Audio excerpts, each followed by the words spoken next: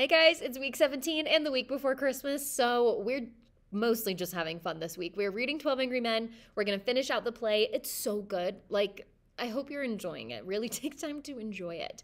You only have to do like the one argument per day. So you'll do one more argument. You did one last week. Then you'll analyze another argument in the second reading and the last one in the third reading. And that should not be taking you more than 10 minutes. Don't feel like you have to make it perfect or do super in-depth analysis. Just give me a general, do they use ethos, pathos, logos? Do they have logical fallacies? How can you tell? Just give me the basic rundown. And then participate in the discussions, especially if you're online. Get to see what other people think, post your own thoughts, and get excited. It's an interesting ending. Maybe not quite what you want or expect, but it's so, so good.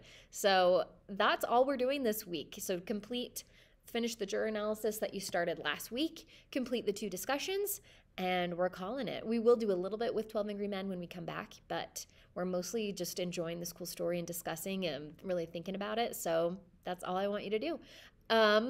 As far as homework, be reading your free reading book. Since we're not doing free reading in class, we'll have 2 days of free reading after Christmas break. So 20 minutes total before we do book interviews. So you cannot get behind on this. 20 minutes will not be enough to finish a book. Make sure you're staying on top of it and reading that a little bit on your own. Please let me know if I can do anything for you. I am here.